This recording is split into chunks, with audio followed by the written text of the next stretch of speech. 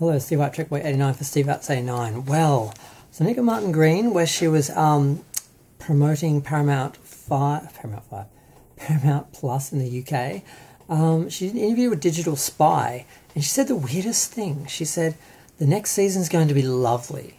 That was the best word for it, lovely. I'm like, how is a science fiction action series lovely? What is she talking about? It's kind of stuck in my head and annoying me. I'm like, lovely. Okay, I know you can't give spoilers, you can't talk about specific ideas, specific storylines and so forth, or character arcs, but lovely, how is it lovely? It's annoying me.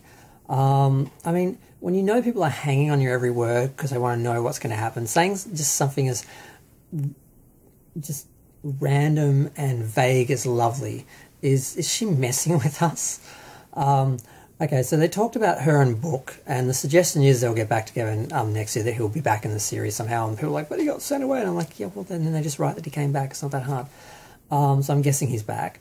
The only thing that she really talked about was the idea of a crossover. Like, she loves the idea of a crossover. Someone suggested she could be animated Michael Burnham on Lower Decks, and she's like, oh my god, I love that. That's a lovely idea. I'm like, lovely again. So is that just a word she's using? Is it like a word her kid's using or something that she's saying? Like, how is that lovely? This is not a lovely video, I must say. It's not a lovely experience being messed with by this lady. So yeah, but there is actual talk. Kurtzman said there will be a crossover, so at some point there will. I'm wondering how they're going to do it. I mean, they've got time travel, they've got universes, but yeah, like, because Lower Decks and Prodigy are at the same time, and Picard actually it wouldn't be that hard.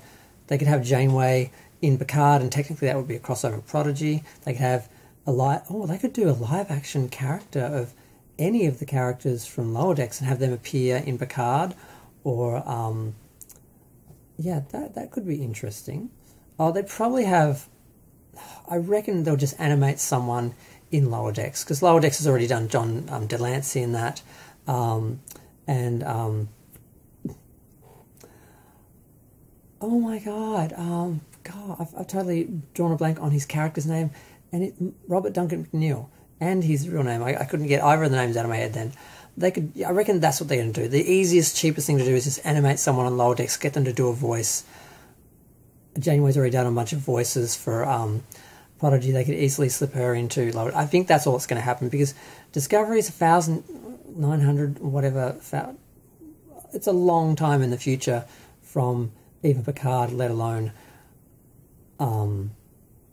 Strange New Worlds. So, and they've already had them together, so I don't really see that as a crossover. If Discovery shows up in Strange New Worlds, they've already been in Discovery. So, if they're going to do a real crossover, it's got to be from totally different series. But I think the easiest thing to do, I think the cop-out, cheapest thing they'll do is just do something on Lower Decks. So I've worked that out in my head already. I'm already sure what's going to happen. I know you can count on it.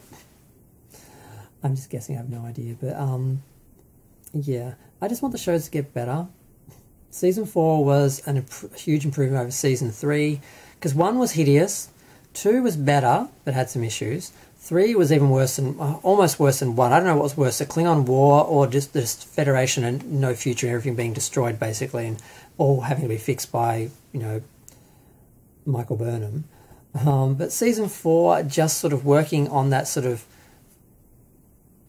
Federation that was back together, but just sort of, strengthening it and having some almost Star Trek-like adventures was almost enjoyable at a few moments here and there. And there were a couple of episodes I was actually fine with.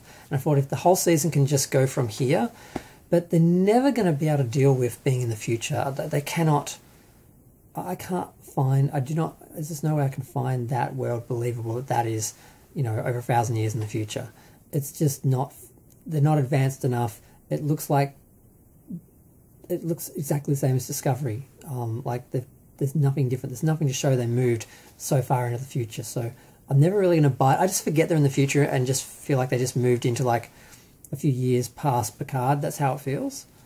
But yeah, I'm just waffling about Star Trek stuff in general right now. I don't know. But yeah, I just hope the shows get better, and I don't mind if they cross over as long as, they're going in the direction they're going. I just want them to embrace the idea of the future being a better place, and this thing that we've achieved. We've actually achieved utopia, not that we're trying to achieve it, because all our series have been trying to get to a point that we've already been at, and it's just really reductive. If you're a Star Trek fan, you sort of been in this universe now, being pulled out, and you keep being told, oh, we're going to get back to that, we're going to get back to that. I'm like, well, why don't we just be in that? So it's very frustrating. But I had my little rant. I think we'll get a crossover, probably on Lower Decks, and apparently it'll be lovely. I'm going to go. Have a lovely day. Bye.